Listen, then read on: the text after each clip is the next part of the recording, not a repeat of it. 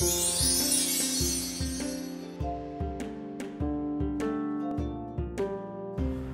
use the to-do list to randomly jot down the things that I plan to do for the day.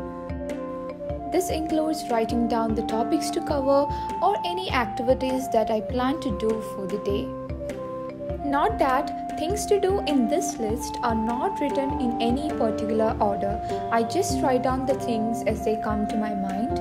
That reminds me of something. A daily planner, which I use to do the most important step in an effective study routine, that is time blocking. In this planner, I assign each of the activities a certain time limit.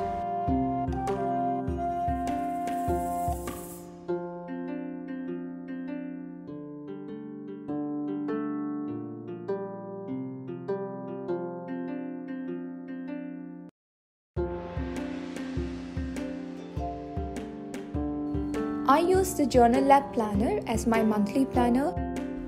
I have already made a detailed review of this planner. In case you would like to check out, I'll give the link in the description box. I use the monthly overview page to plan my YouTube videos. Here, I write down the titles of the videos that I plan to upload. As you all know, we're doing a February series right now where I'll be uploading videos on every event days of February. This planner comes with a mood tracker and a habit tracker.